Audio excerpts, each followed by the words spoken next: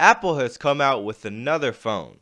And just when everyone thought all the new and upcoming phones would triple in size, Apple decided to do the exact opposite. Make their new phone smaller. The iPhone SE, according to a Wired magazine article, is an iPhone 6 stuffed into an iPhone 5 case. This new 4-inch phone matches the speed and performance of the iPhone 6 exactly, but just a smaller version.